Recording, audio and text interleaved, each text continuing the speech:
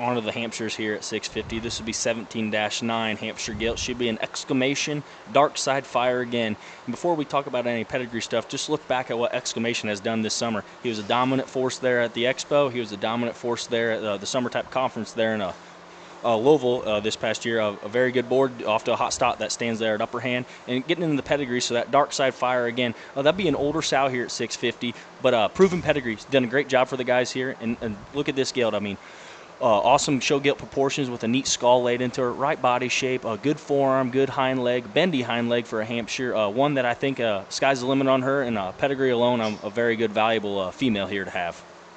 Yeah, definitely a little bit different bottom side on these Hampshire gilts in this particular sale. And the dash 9 here we're working on, I think that one's just tons of bulk for a Hampshire at this stage as far as full rib goes. I really like the bone, the extension. Looks like one that's going to have some stoutness of feature to her. I really like this hamp gilt.